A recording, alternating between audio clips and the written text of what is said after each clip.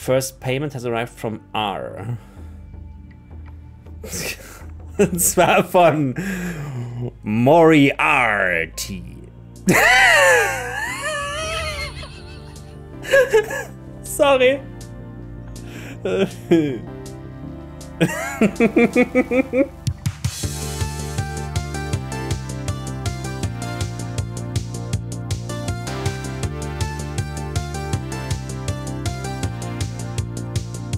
Hi, hier ist Max und willkommen zurück zu Sherlock, zu Resident Evil, zu Sherlock Holmes, The Awakened. In der letzten Folge war ich dermaßen müde, dass ich nicht gerafft habe, wer zur Hölle Watson und wer Sherlock Holmes ist und wer überhaupt irgendjemand ist. Solche Fauxpas werden mir immer wieder passieren.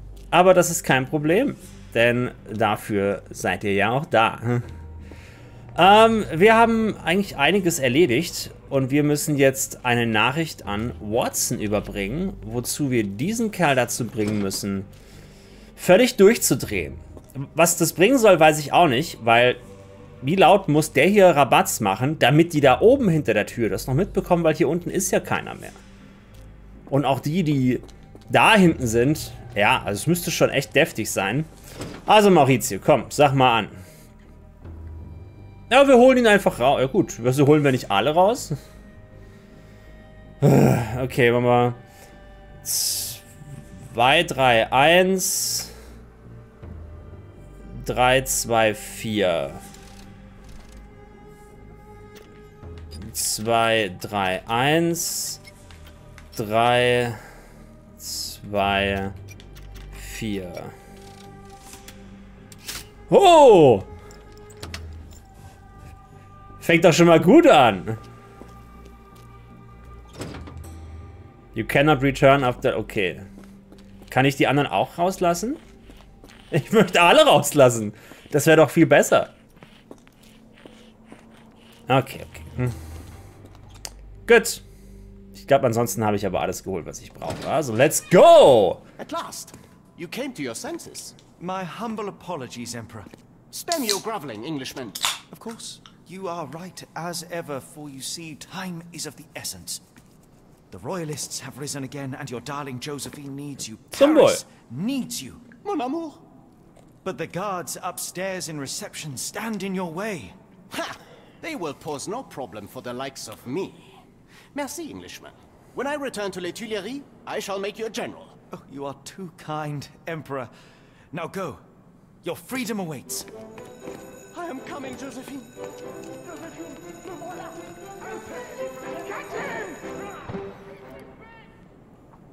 Wieso sie das jetzt wie so eine Art Comedy inszenieren? Watson, over here. Holmes, what are you doing here and where did you get that outfit? It is unimportant. I Ja, require your ich weiß, assistance. ich kann dir grob sagen, wie es passiert ist. Wieso steuere ich ihn jetzt wieder? Well, that is rich, because clearly it was unimportant to tell me what you were planning beforehand. Amos Colby? Your naivety was essential to sell the disguise. Actually, it wasn't.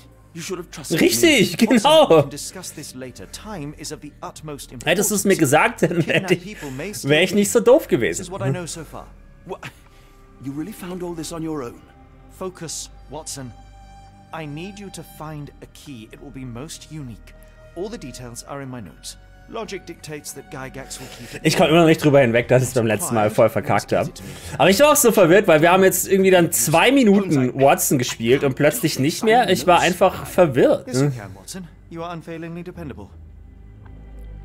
Ich habe auch den Eindruck, dass er jedes Mal, wenn ich das Spiel starte, mir andere Outfits gibt. Dr. Watson, visitors are not permitted back here. I'm terribly sorry, Mr. Kuntz. After the war, Hatte ich uns nicht so richtig fiese Koteletten gegeben? Das muss ich so bald wie möglich wieder ändern. He will not get far. Now, if you would like to follow me.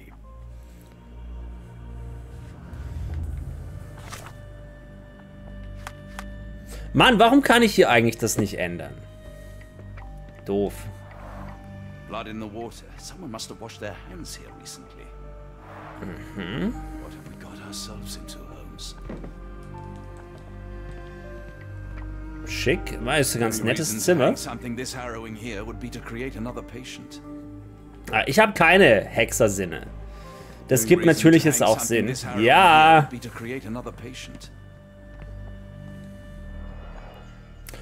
Oh, okay. Ist also ein Klassiker.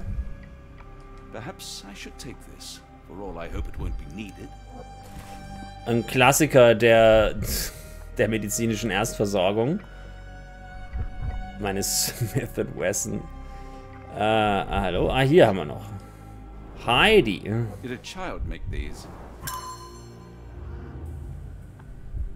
Katze ist voll Angst.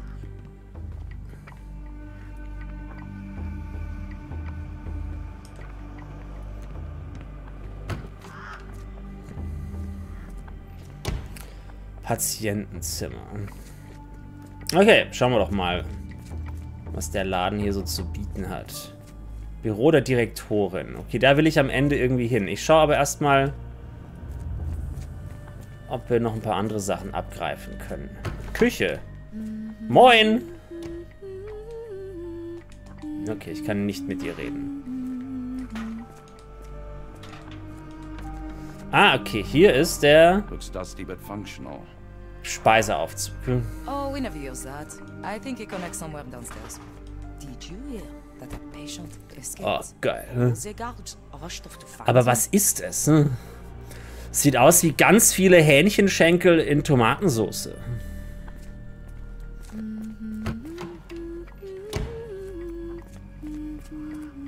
Haben wir hier drin so eine Art Innenhof mit Voliere. Patientenzimmer 2. Wer bist du? Ah, ist das nicht unser... Hey. Nee, oder? Er sieht ein bisschen so aus, aber ist er wahrscheinlich wieder nicht. Mit Gesichtern habe ich es gar nicht. Patience, Poetry. Nee, das scheint was anderes zu sein.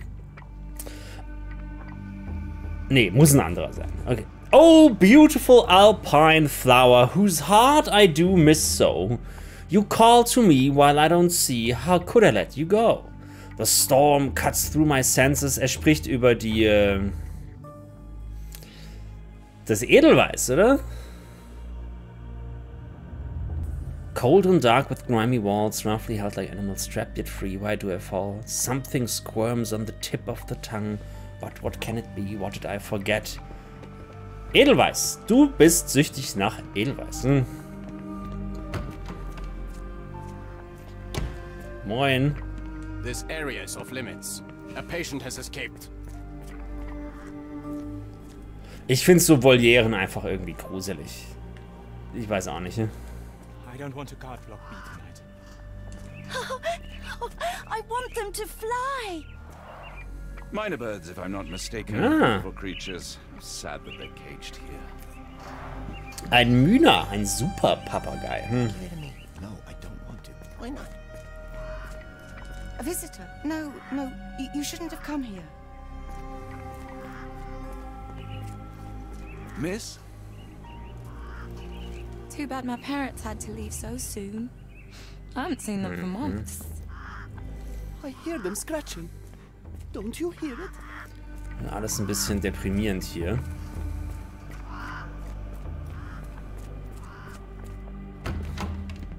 Gucken wir mal, was hier noch so läuft. I hope you're finding your room comfortable, Dr. Hotson. Ja, ist alles super.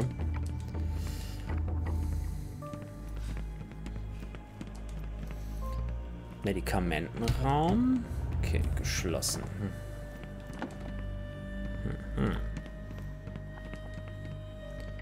Hier liegt was. Egal. Oh, Zeitung. A visitor from space. Glowing meteor lands in Arkham. Aha. The color. Out of space. Verwaltung. Gygax's patient reports. A more serious treatment is necessary. My special Patient Wolf will be transferred to patient room 2 on the ground floor. Other patients must be removed from his schedule, reassigned. Gut, dann hallo Frau Gygax.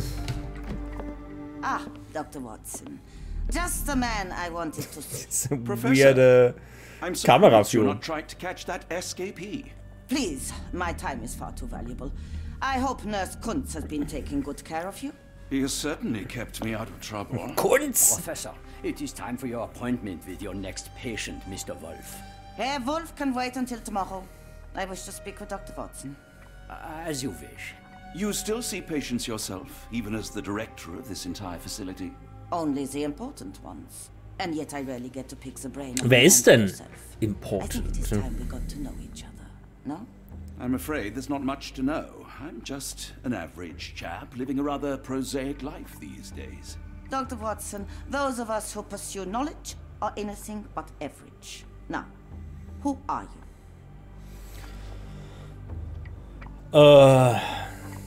Ja, bleiben wir dabei, oder? Das gibt am meisten Sinn hier. I'm a physician in search of a stimulating career. I have patients, yes, but admittedly, I'm more interested in the cutting edge of medical research. So when I read about the Black Edelweiss and your work on the healing of minds, I simply had to learn more. Ich finde seine Stimme ist sehr cool. But before we continue, I want you to understand one thing. A broken mind can never be truly healed. Ah, I see. So, what We exactly kill do you do? them, It is simple. and then they won't If you have to cannot fix think a person's anymore. nature, you must force them to forget it. Surely there are other methods of treatment. How naive. You remind me of a Direkt man so, I once ja, ich will hier was Neues lernen. Aber nicht das! anymore. A colleague? The former director here. One day he realized that Edelweiss had outgrown him and had to...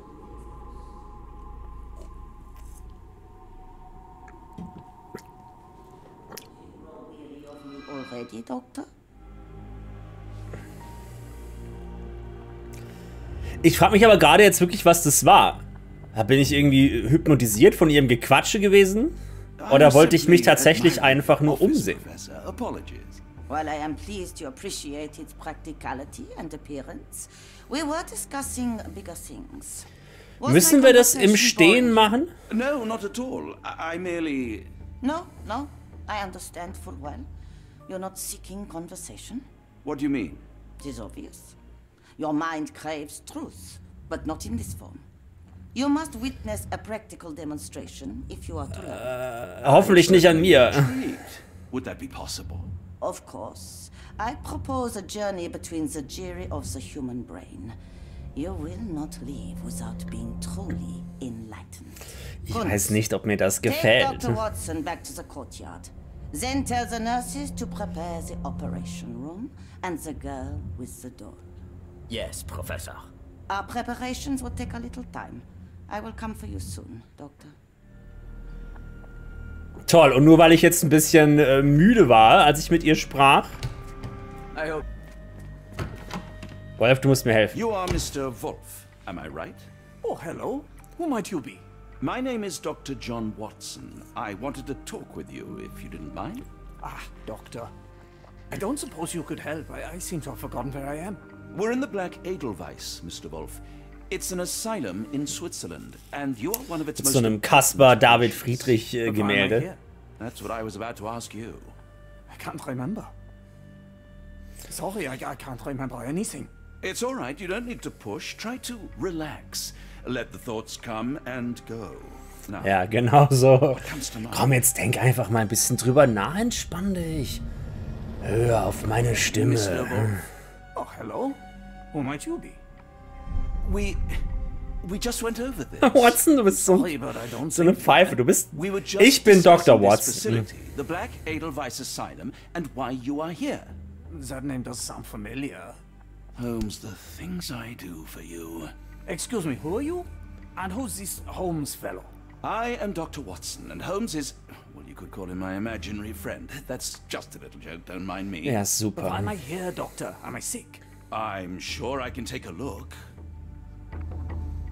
Observe. Jetzt, er kriegt es natürlich überhaupt nicht hin. Facial palsy. One side is paralyzed.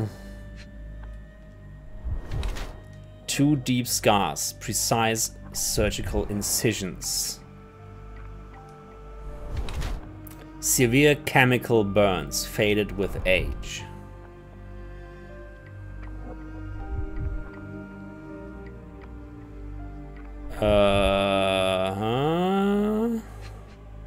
Hier. Skin pigmentation. Possible abuse of medicine. Okay, wir haben wieder zwei Ideen. Ill and treatment isn't working. Oder ill due to treatment itself.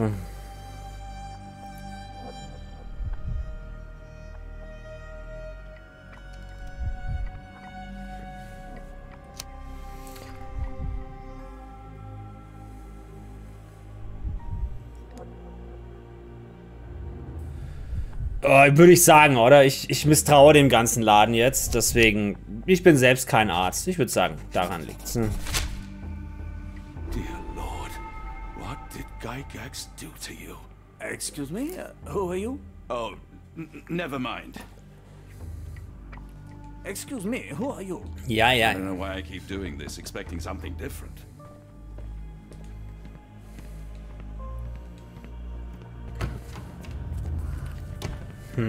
No one is allowed in or out. Ja. Professor Gygax's orders. Ich weiß. Ich weiß doch. Get out while you can. Ja, wenn das so einfach wäre. Did you see my son? He's such a sweet boy. I should resign, shouldn't I? This is all a bit much. Ja. Was können wir noch tun? We rarely have visited. Kann ich hier irgendwas... Ah, okay. How to lure Gygax out of her office. Why does Gygax care about Wolf? Ich weiß nie, welches davon zuerst kommt. Ich würde immer behaupten, das kleinere vor dem größeren oder das links vor dem rechts. Ich weiß es nicht genau.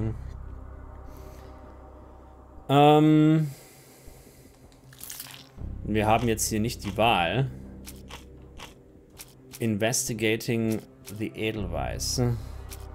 Character Portrait.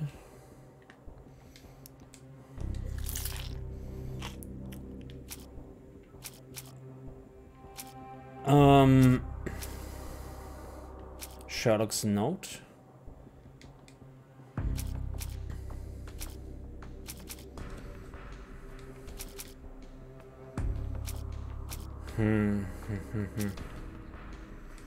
Patient's Poetry.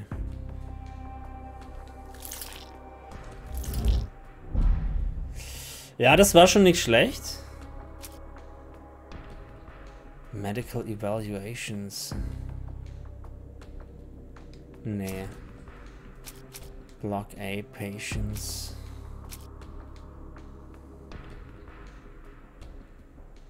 Ach so, ja genau, weil er Sachen wusste, von denen sie nicht wollten, an das er sich erinnert.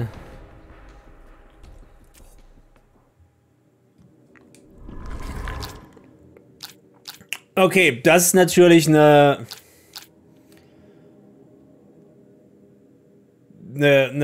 Sache, die auch geht, dass er tatsächlich Bäcker ist.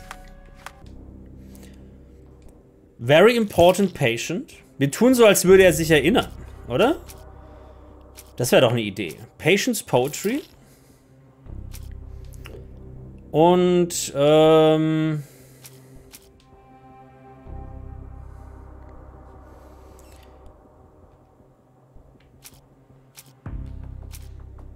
Recent Photo. Das alte Foto. Ich erkenne ihn wieder. Naja, fast.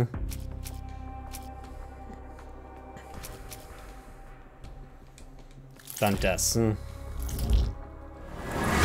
okay.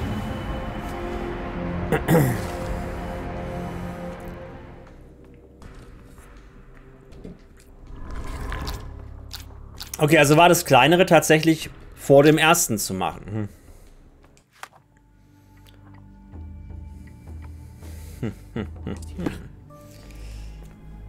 Ja, dann. Die Frage ist, kriegen wir ihn dazu, irgendwas zu schreiben, was konkret genug ist? Hello again. You won't remember me, but we've met before. I'm Dr. John Watson. And you are Professor Becker. You were the previous director of this facility, the Black Edelweiss. Professor, really? Actually, that name does sound familiar. Wait.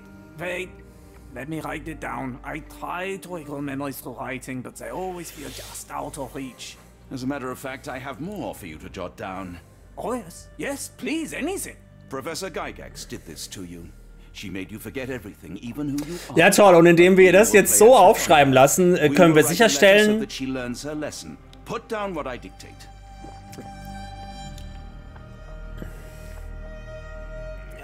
Es ist eigentlich scheißegal, weil sie wird ihn am Ende auslöschen wollen.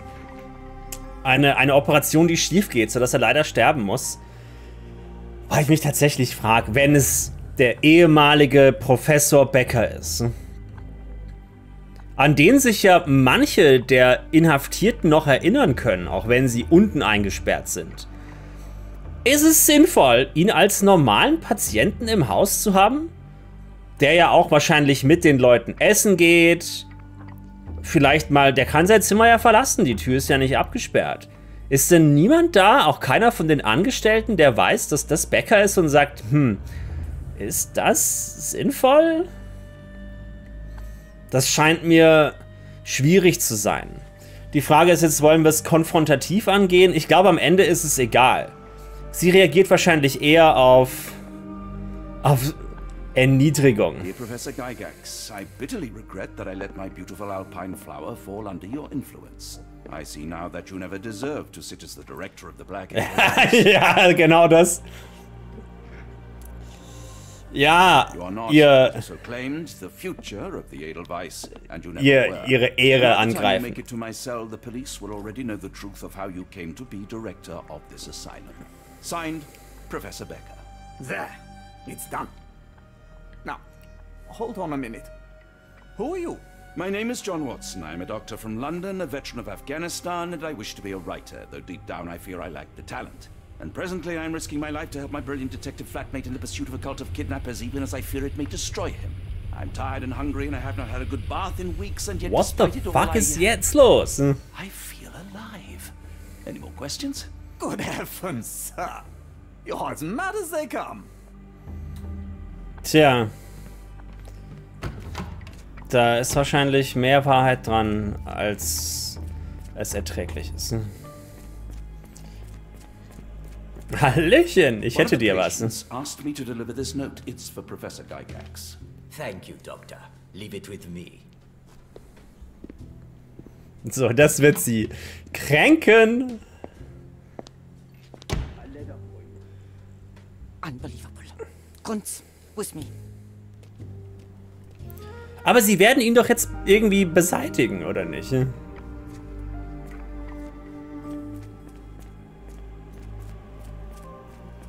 Und hier ist natürlich offen jetzt. Natürlich ist hier jetzt offen. Was haben wir hier? Chalice. Nothing special about this.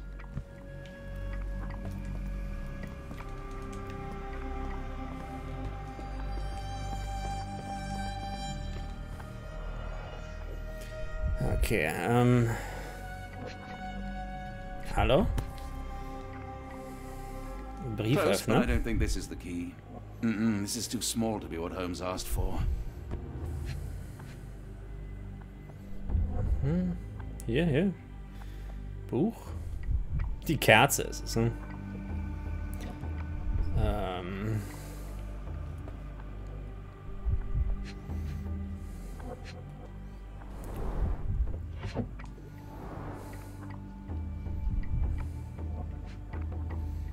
Das ist so immer noch ein bisschen seltsam zu steuern, der ganze Spaß hier. Okay, wir haben... oh, Pläne! Nein? Keine Pläne? Hier ist irgendwas, ne? New Orleans Bank. Dear Professor, took possession of a collection of rare gems on behalf of a mutual acquaintance, Louisiana Jewelers. Final sale price agreed upon 12.000 Swiss francs. Müsste vor 130 Jahren relativ viel gewesen sein, oder? Ich nehme es mal stark an.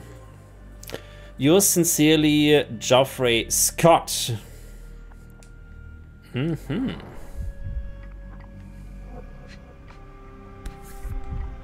Stempel. Edelweiss relief about 2 inches in diameter. This must be what Holmes was after.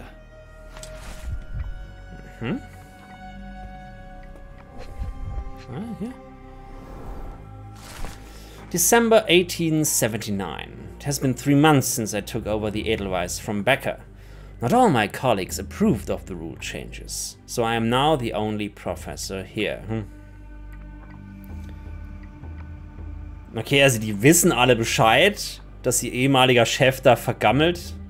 Okay. First payment has arrived from Irrer. Und zwar von Moriarty. Sorry.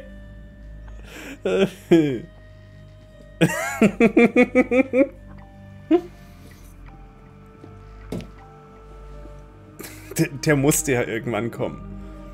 The first shipment of chosen ones has arrived. R has sent a vast selection. Ist das Roy vielleicht? Hier ist hier alles weg jetzt. Das öffnet sich natürlich von selbst.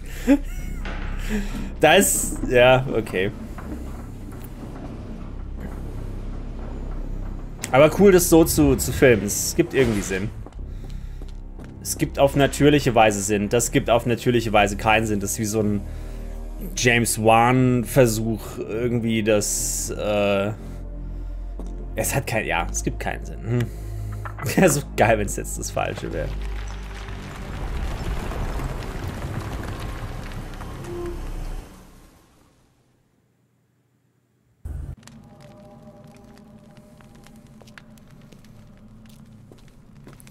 Ist halt komisch, wenn sich dann auch ständig zwischen Cutscene... Oder? Das war doch jetzt... Hä? Die Sprünge sind komisch. Gerade eben mache ich dieses Ding auf. Bei der Cutscene bin ich mir nicht mehr sicher, ob ich das anhatte. Ich glaube aber nicht, weil die Cutscene logischerweise nicht weiß, was ich anhatte. Und dann öffnete sich diese Steintür. Warum bin ich denn jetzt... hier? Und warum ist das zu? Also, das ist manchmal ein bisschen komisch. Oh, eine Schule. Und zwar, so ist das groß genug für Adults? Ich weiß nicht, ob das Kinderstühle sind. Ja, komm, mach wieder deine Blicke. Broken Tooth, light colored enamel.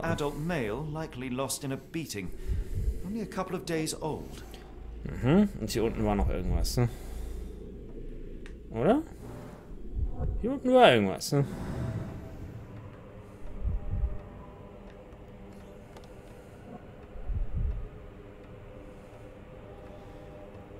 Hier waren zwei? Ja, hier. Ah, sie wurden festgehalten. Inside of the cuff is worn. It's been used often. Mhm, ja, okay, also... The Teacher. Was wird denn hier geteacht? The writing is mostly gone. Phonetic symbols, perhaps. Ah, Cthulhu! Ah, ich sehe hier... Relais. Die unterirdische, die Unterwasserstadt, die schlafende Stadt von Relais. Falls ich es noch nicht getan habe und es euch auch nicht bewusst ist, ich habe vor 2 Jahren ein inszeniertes Hörbuch zu Der Ruf des Cthulhu in eigener Übersetzung auf meinem Kanal veröffentlicht. Schaut mal nach. Ne?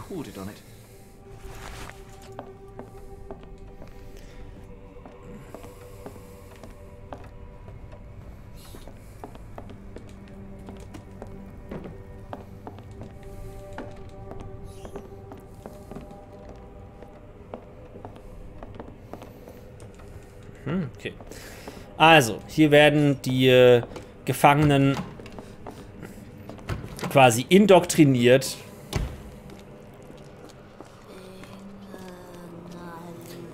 mit den Sprüchen, den flüsternden Stimmen von Cthulhu und seinen Leuten. Na, dann erstmal hier. Das ist ein Lastenaufzug.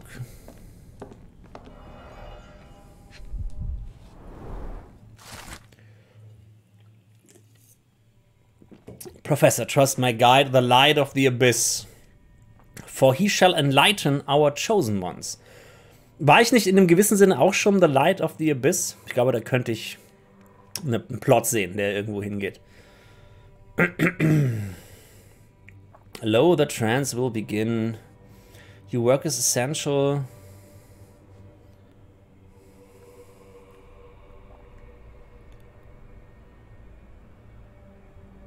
Color lenses. My man in New Orleans will contact you. Okay, also es führt vieles nach New Orleans.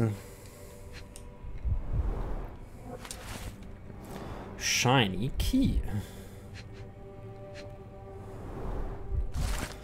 The bank has the gems. My master has ordered me to send the first shipment of chosen ones. They will arrive within 2 weeks. Do not fail us. Okay, also mit diesen Edelsteinen wurde quasi dann die Fracht bezahlt. Notebook of Professor Gygax.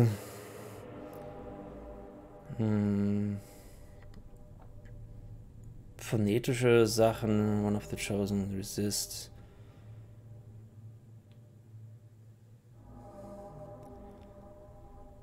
This chosen one cannot be allowed to pollute the minds of the others. The conclusion is inescapable. They cannot continue to live. They are sent to the well. Okay, also und wenn es nicht klappt, werden die Leute zerstört.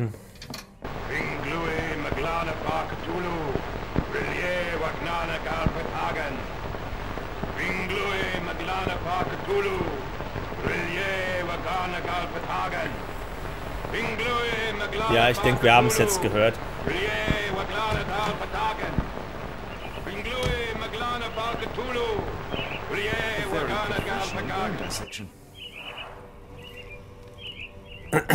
Bringen Sie die Mynas dazu, den Scheiß zu erzählen.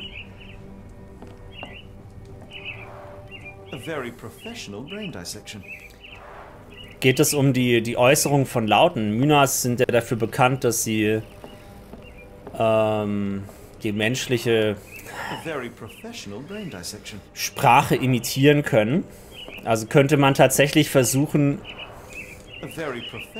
Mynas zu benutzen, um die ganze Cthulhu-Chose in die Welt rauszubringen. Finde ich eine sehr, sehr coole Idee, auch wenn es nicht der Fall ist, sondern das gerade jetzt ich mir das entsponnen habe.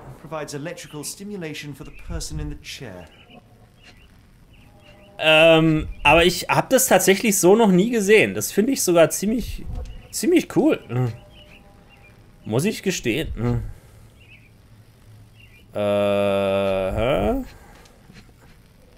Hallo? Hallo? Hier?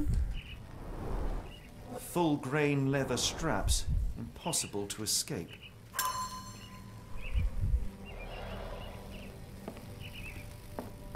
Mhm.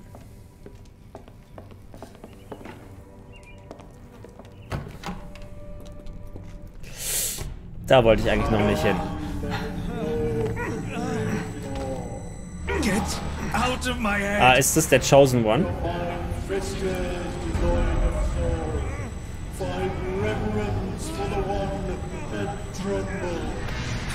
Lord.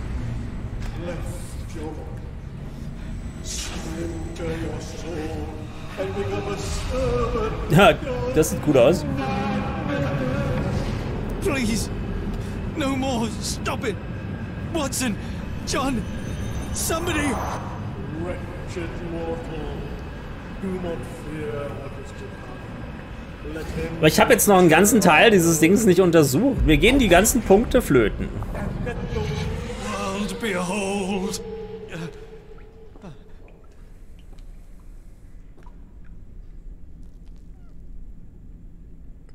Also ich bin anscheinend als Sherlock Holmes sehr anfällig.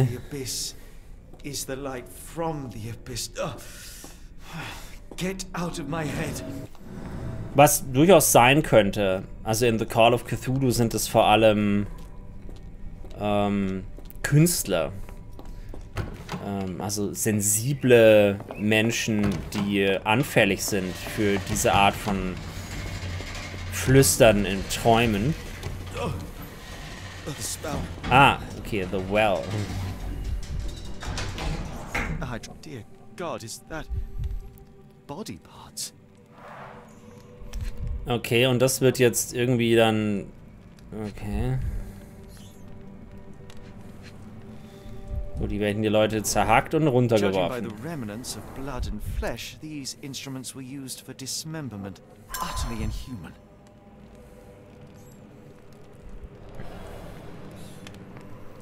Mhm.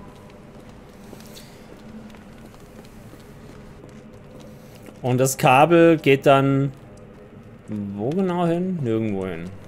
Also der Schlauch, nicht das Kabel. Ich habe hier doch... Genau, hier habe ich doch was gehört. Ist das sinnvoll? Das kam ja nicht durch mich herunter. Watson? Holmes, what are you still doing here? Still? I was trying to find more information. Did you think I was just going to sit in my room twiddling my thumbs? I only asked you to find the key. I had everything else. Oh, Moment, und der Lastenaufzug führt jetzt direkt wohin? In das Büro? Wo sind wir denn gerade? Never mind me. Where's Gygax? I'm afraid she's over there. I found her like that when I entered, on my Oh. word. What? She was our biggest lead. Yet another wrinkle in our investigation. What do we do now, Holmes? Hush. Let me think.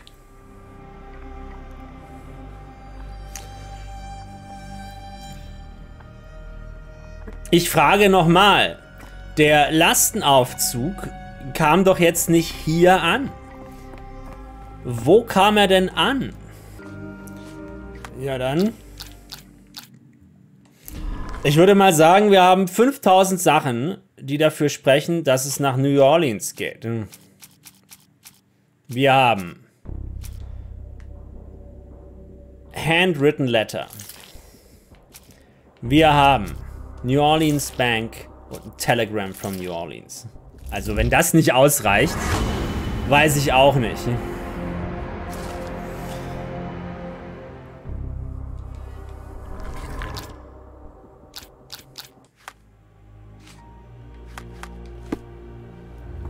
We've got what we needed, Watson. This conspiracy reaches further than we thought. I don't suppose you've ever been to New Orleans? You are joking. I seldom do. Let's go. There's no time to waste.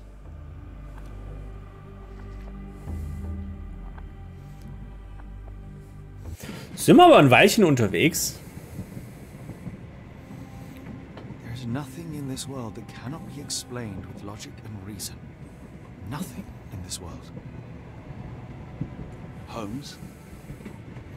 Sie fahren jetzt mit dem Zug nach New Orleans, I'm not oder? troubled, Watson. I am preoccupied. That place was awful. Inhumane. It would be natural to experience some feelings of shock or fear. Men reduced to gibbering imbeciles, numb beyond recognition, powerless to help themselves. When a doctor does go wrong, they are the first of criminals. They have the nerve and they have the knowledge. That woman did not deserve the title. Such casual cruelty for such selfish aims. I knew another man like that once. He treated my mother, perhaps even killed her, depending on who you ask. My sincere condolences. I'm talking of you, Dr. Watson! Just a shadow Naja, of herself. The outline of the person I recognize, but lacking all else. She was pushed until she cracked. Should you see me cracking, John? Kill me. I must ask you to intervene. Nothing compels us to pursue this matter further, Sherlock. Richtig. We can return to London. Report what we have discovered. Let more capable hands take over. Alas, there are no such hands. Were we to abandon our quest now, I fear no other would succeed in our stead.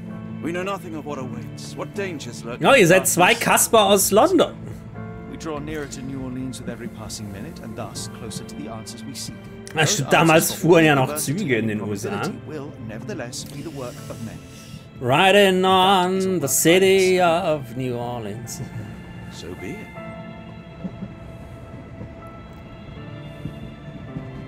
I I know you to be a diligent author, but if I may make one request.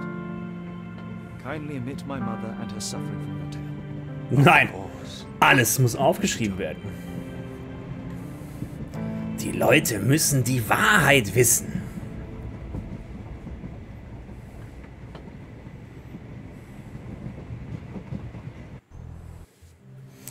New Orleans.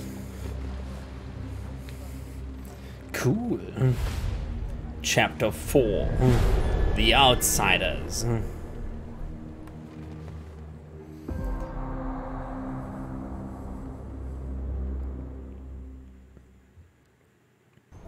Ah, Holmes. After our trip to nippy Switzerland, I can certainly use some of this New World heat. Do not get carried away, Watson. What we could certainly use are answers to my questions. I know, but you look exhausted. Why don't we find the hotel first? We shall rest when our investigation is over and not a moment sooner. Mach doch mal jetzt I shall ask you to ein bisschen handle our bags halblang, while I- Sherlock. As you wish. Oi! Stop it, you! Our luggage! Good Lord, what have you done? That's my stuff.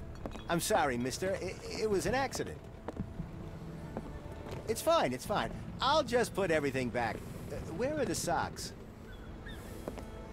Ah, not an auspicious start, is it? Never mind, I'll handle it. You go on ahead. Moin. Okay, wir können Leute befragen über die Banking House. Oh, Alter, die Möwen. Ich meine, Möwen sind schon groß. Aber die sind ja so groß wie mein Oberkörper.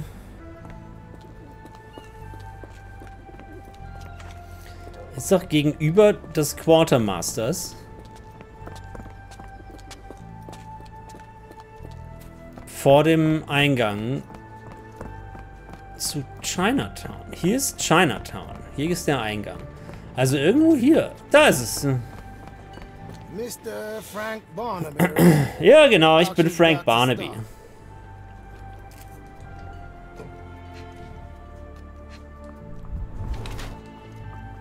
Myopie. Was ist das? Kurzsichtigkeit oder sowas, ne?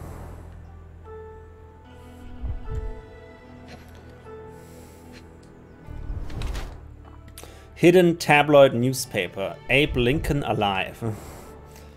Ah, er steht auf Verschwörungstheorien. Und er hat ein Sandwich. Das sehe ich natürlich von außen. Da ist so eine Delle in seiner Tasche. Da ist locker ein Sandwich drin.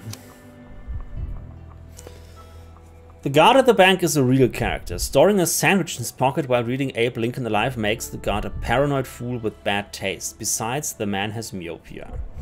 Oder critical thinker. Storing a sandwich in his pocket to save time while reading Abe Lincoln Alive makes him a critical thinker who questions everything, even the truth. Myopia is a result of constant reading to the detriment of one's health. Ich verstehe nicht ganz, wie das Sandwich hier mit reinkommt. Er führt das Sandwich in seine Jacke mit und das macht ihn quasi... Das ist nicht cool, in der Zeit das zu machen. Da finde ich das fast sinnvoller.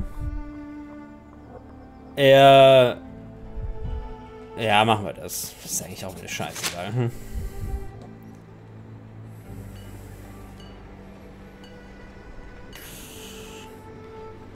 Gut, wenn ich glaube, dass er ein Critical Thinker ist, dann kann ich das nicht einfach behaupten. Ich mach's trotzdem. In the flesh. Now, if you'll excuse me. Well, hold up. Written invitation first. Can I present another piece of identification? Nope. That's why we send the invitation. Move along, mister. Ain't nothing Post auction, gems sold. Gut, hätte ja auch nichts gebracht. Any luck? None. Weil als Sherlock Holmes wäre ich ja auch nicht eingeladen gewesen. The good news is, I know who might have one. We need to find Mr. Barnaby. Who? Frank Barnaby, most likely a local. Also dann. And you think Mr. Barnaby will be happy to share his invitation? Let us first find him, then we can see if he is the generous type. How marvelous, Holmes. A city within a city. Indeed. Those lanterns are delightful. Can I ask you a question? I think I can be of help. Oh. The locals say that he owns a shop, Barnaby's Hidden Gems. Shop in Chinatown. Okay, dann muss es ja wohl hier irgendwo sein. Und wo ist das?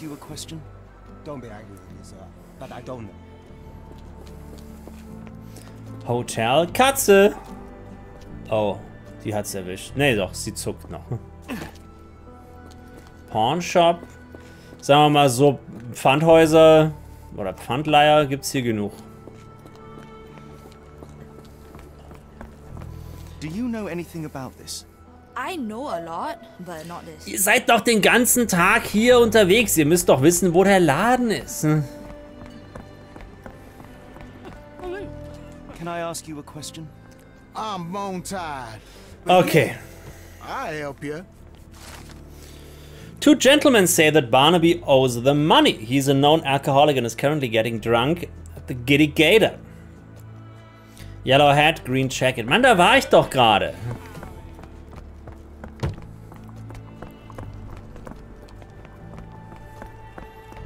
Da war ich doch gerade. Und der saß neben dem Kerl, wahrscheinlich sogar, den ich gefragt habe.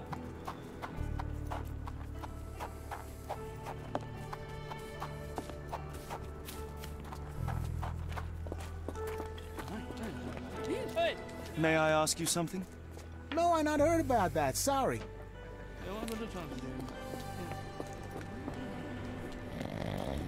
Ist er das? Ja. Barnaby, unconscious but with his eyes open. Mr. Barnaby, invitation, wear the cleanest suit. Okay, sober. Ah, die wissen schon Bescheid. Look, Watson, the two of you are just alike. Yeah. Oh, great. So I look like a haggard alcoholic. Eureka! What have you got? An idea. First, we'll need Mr. Barnaby's clothes.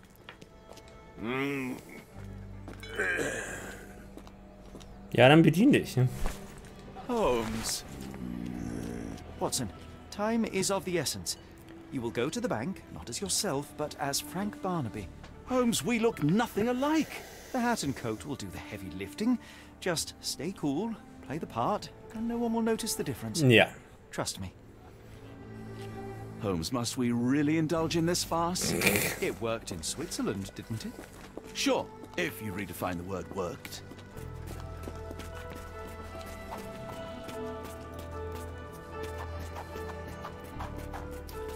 Where's my cash, Frank? In the bartender's tip jar?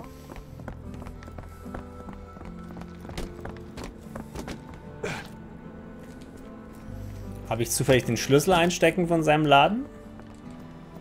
Nope.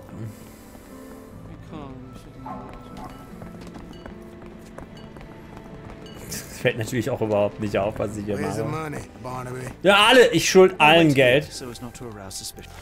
Okay, bevor wir zur Auktion gehen, die ich sicherlich dezent verkacken werde, würde ich mal sagen, bis hierhin ist okay. Wenn es euch gefallen hat, würde ich mich über einen Daumen nach oben oder einen netten Kommentar freuen. Ansonsten sehen wir uns in der nächsten Folge von Sherlock Holmes, The Awakened. Bye, bye.